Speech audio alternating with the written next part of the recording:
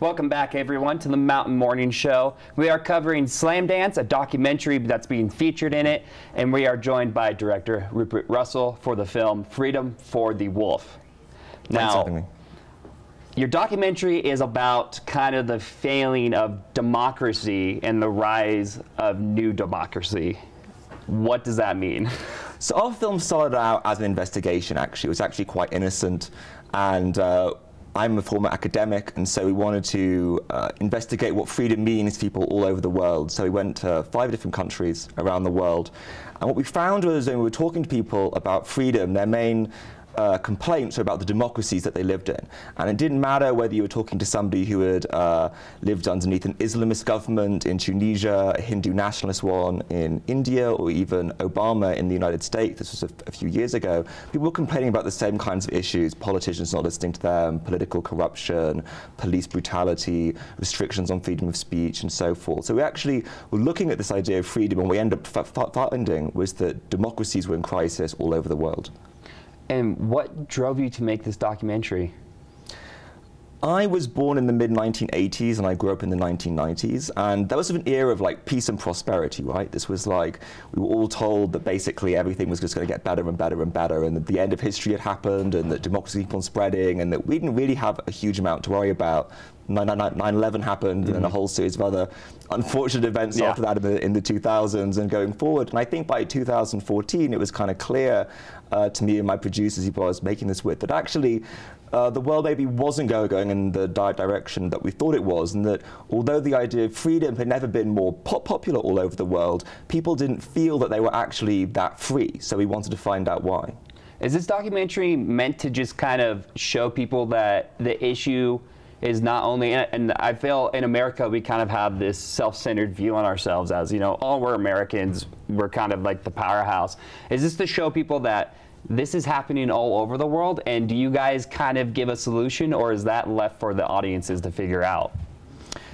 So we went to all these different countries because we were interested in looking at how people had different ideas of freedom. And one of the best ways to investigate that, even if you're just looking at America, is to compare it to something else. So in order to understand how Americans feel about freedom, why not go to a Muslim country like Tunisia, or an East Asian country like Japan? What we ended up finding was there are actually these incredible similarities that you might not expect. And so yeah, that took us out of the United States, but it also, I think, helps shines a lens on the United States, because we can see the same problems we've got here in other countries. And so we might want to think, oh, this is a problem with our political system, our police, it's a problem with Trump since 2016, but actually these problems are much more endemic to democracies around the world. In terms of, is there a solution to this? I think absolutely there is. We look at protest movements all over the world. We look at freedom struggles. We looked at the Umbrella Revolution in Hong Kong. And although that movement failed, like we watch the film and say it's quite depressing, the Umbrella Revolution didn't change the Chinese government's mind to give the people of Hong Kong this great liberal democracy. But we also end the film on the Women's March. And I think Women's March is a case of a very successful protest movement. For sure, we were there in Washington, D.C. the day after the inauguration, and it didn't lead to, you know, Donald Trump resigning, but I didn't think anybody thought that it would. That wasn't really the point. What it did was it built up organizations and spaces for women that gave them a platform to then talk about all kinds of gendered issues. And I think that's really why you saw the Me Too movement spring up only, you know, 6 to 9 months later. If you hadn't had the women's marches, you wouldn't have had the Me Too movement, and you wouldn't have this crucial pushback against sexual harassment. And I think it's interesting seeing all these protests going on, and I think it's good that all these protests are going on, because it's good to show, you know, your leaders or your government, you have a voice and you want it to be a certain way, and that you're not just going to be a sheeple for the system.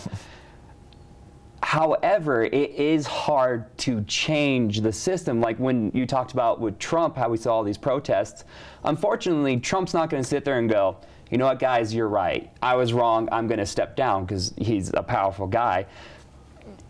What will it take to get this new democracy going? Well, as I sort of said with Women's March, I think it's sort of already happening It doesn't happen immediately, though, and I think that's a kind of mistake people think about protest movements. You know, Martin Luther King said, the arc of history is long, but it bends towards justice. And people tend to focus on the second half of that statement. They tend to go, bend towards justice, that's great. So we'll have a protest, and we'll have a protest outside our city hall on some local issue, and then the next day it's going to change. That doesn't ever happen, and so people get disappointed and disillusioned, and they might drop out of politics. I like to focus on the first half of that sentence. The end of history is long, and that's the idea that this is going to take years and years and years. And it's not about changing one politician's mind or getting one policy through.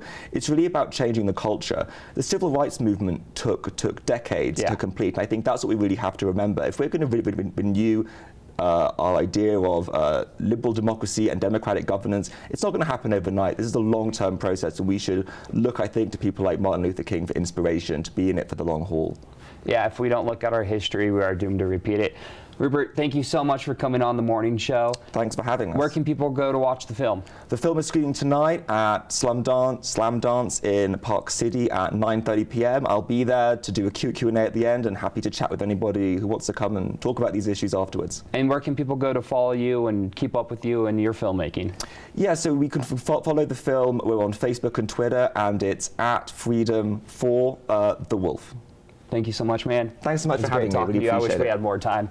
Guys, keep it tuned to Park City Television, the Mountain Morning Show. We have so much more Slam Dance coverage coming right up.